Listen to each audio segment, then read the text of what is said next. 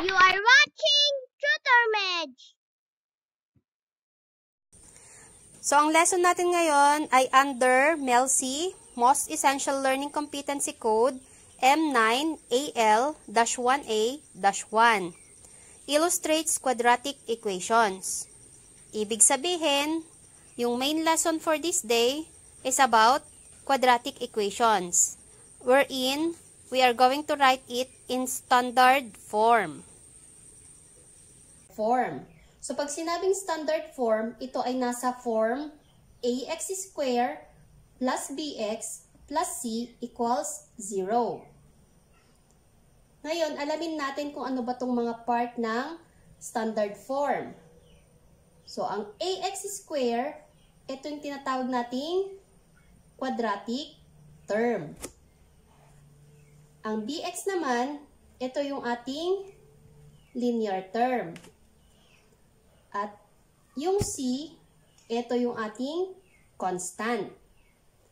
So, take note also na ang ating a, b, at c are all real numbers.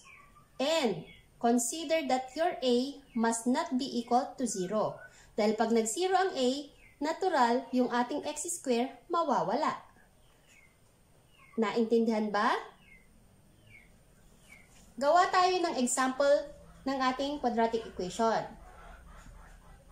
5x squared minus 2x minus 9 equals 0. So, tingnan maigi kung nasa standard form na siya.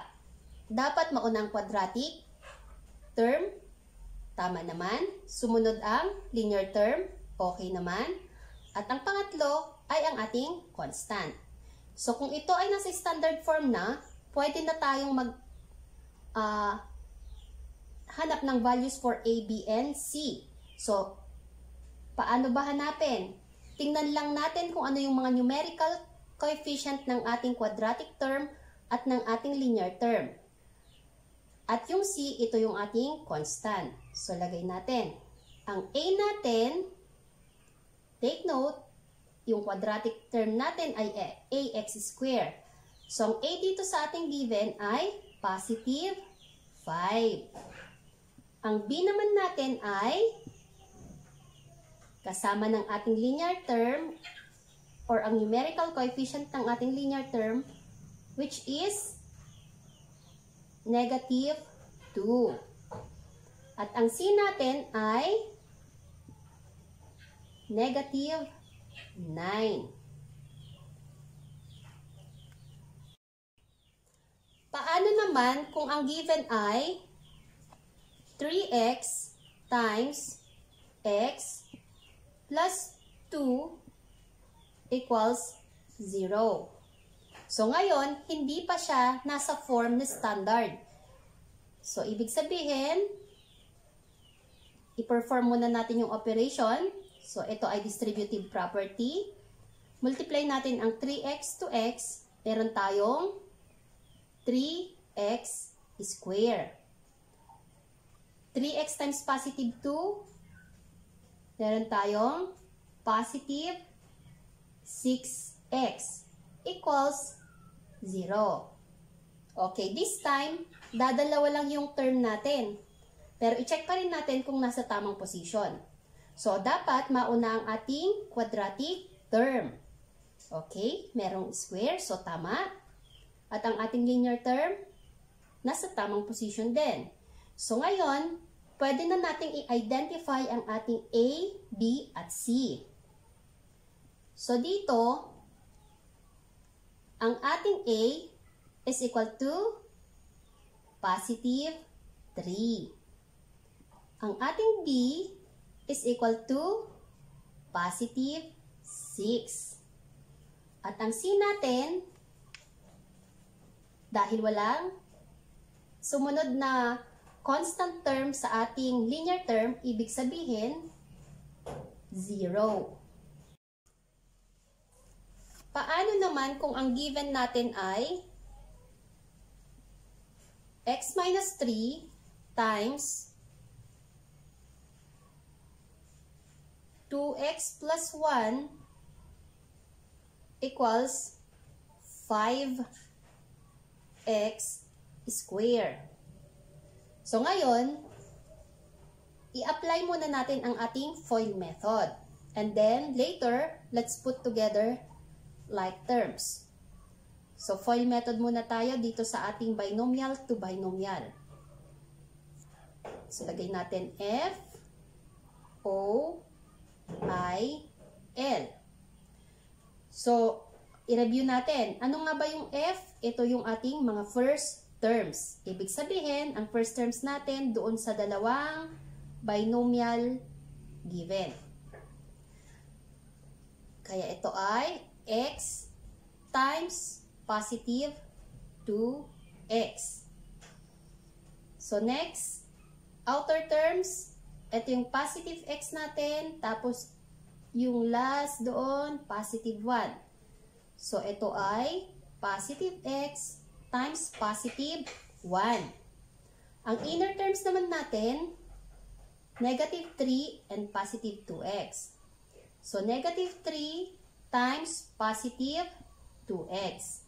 And then our last terms will be negative 3 and positive 1.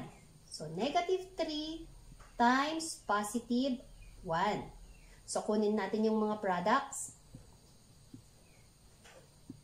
Positive x times positive 2x will give us positive 2x squared. Positive x times positive 1 is positive x. Negative 3 times positive 2x, negative 6x.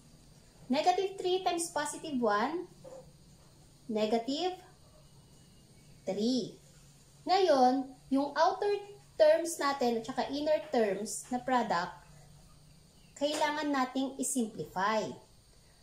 Okay, so ngayon dito i-apply natin ang ating adding of integers. So, ang x ay positive, ang negative 6x, syempre negative siya. So, ibig sabihin, unlike terms ang ating i-add. Ibig sabihin nito, subtract the numbers and then carry the sign of the bigger number. So, pagka wala nga palang numerical coefficient na makikita sa tabi ng ating variable, ibig sabihin, ang numerical coefficient nun ay 1. Pero sa algebra, hindi natin sinusulat yon. So, ang sagot, negative 5x. Ngayon, pwede na nating i-rewrite. So, ang x minus 3 times 2x plus 1 ay equal to 2x squared minus 5x minus 3 equals, lagay pa rin natin yung nasa right side, 5x squared. So ngayon, meron pa tayong 5x squared sa right side of the equation. Kailangan matanggal siya doon at magsasama-sama sila dito sa left side of the equation. So kailangan nating maging 0 ito. Ngayon, ang i-apply natin ay by additive inverse. So whatever term na meron ka sa right side, dapat maging 0 ito. Kaya, yung 5x squared dito, para maging 0, mag-minus 5x squared ka din. Ngayon, kung ano ang ginawa mo sa left side or sa right side, dapat gawin mo rin ito sa left side. So, ilagay na natin. Minus 5x yon, minus 5x din ilagay natin dito. 5x squared. Okay? Copy lang ulit natin itong 2x squared minus 5x minus 3 and then yung minus 5x squared natin.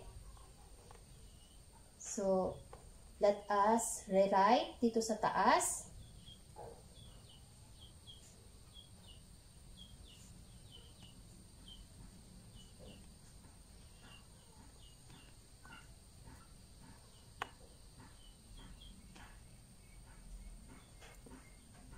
X squared minus 5x minus 3 minus 5x square equals 0. So, magiging 0 na yon. In short, parang nilipat lang natin yung 5x square sa kabila at naiba yung kanyang sign. So, ngayon, isimplify natin. Meron tayong like terms dito. Merong 2x square at negative 5x square. So, kailangan, let us simplify our equation. So, 2x square plus negative 5x square, meron tayong sum na negative 3x square. So, take note, magkaiba sila ng sign, kaya ang in-apply natin dito, adding of unlike terms. Tapos, lagay natin negative 5x minus 3 equals 0. Dahil nasa standard form na tayo, pwede na natin i-identify ang ating A, ang ating B, at ang ating C. So, ang ating A ay tama, negative 3. Ang ating B ay negative 5. At ang ating C ay negative 3. Okay, so paano naman kung meron tayong given na square of 4x minus 3 equals 2. So dito, apply natin ang squaring of binomial. So, dun sa squaring of binomial, meron tayong tatlong step. So, unang step or step 1, square the first term. So, square natin yung ating 4x. 4x times 4x, we have 16x squared. Step 2, double the product of the first term times the second term. So, gawin natin. 4 times negative 3 or 4x times negative 3, meron tayong negative 12x. Then, multiply by 2, negative 24x. So, ang sagot natin dito is negative 24x. Okay, burahin ko lang ito. Step 3. So, ito yung square the last term. So, ang last term natin ay negative 3. Let us square this. Negative 3 times negative 3. Meron tayong positive 9. Now, let us rewrite the left side of the equation.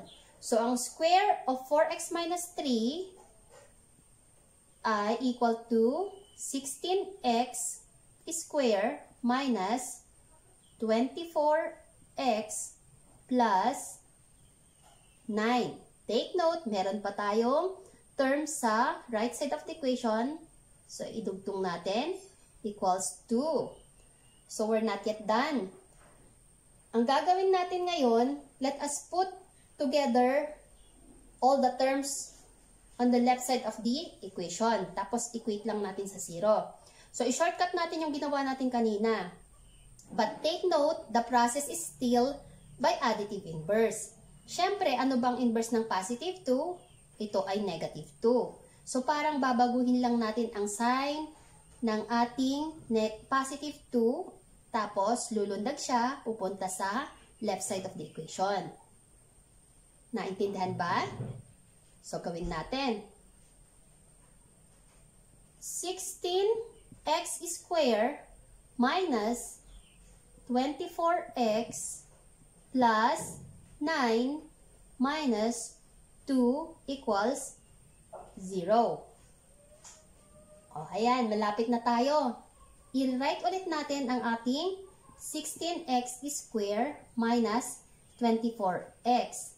Kasi hindi pa tayo tapos dito dahil dalawa pa yung nakikitang constant. Dapat isa lamang ang matira para makumpleto natin ang ating quadratic equation. So ngayon, positive 9 plus negative 2, adding unlike terms, meron tayong result na positive 7 equals 0. So, pwede na tayong mag-identify dahil nasa standard form na tayo ng ating quadratic equation. Pwede na natin i-identify ang value ng A, B, at C. So, ang A natin dito ay positive 16. Ang B ay negative 24. At ang C ay positive 7. Naintindihan na ba? Madali bang sundan? Sige, subukan natin ang iyong pagkatuto. Kumuha na ng papel.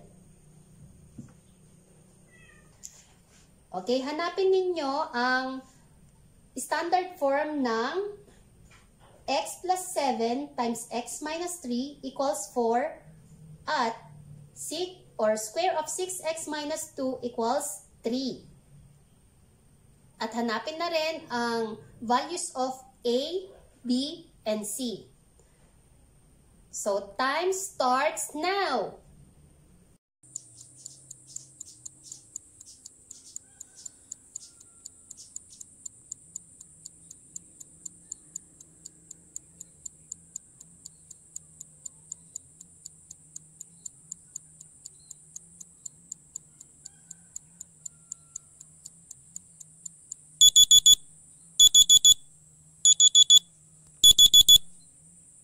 Ang mga sagot ay 1, x squared plus 4x minus 25 equals 0. Ang A ay equal to 1, B equal to 4, at C equals negative 25. So sa number 2, 36x squared minus 24x plus 1 equals 0. Ang A ay positive 36, B negative 24, at C ay positive 1. Nakuha mo ba? Like and subscribe. Tutor Mej. Happy learning!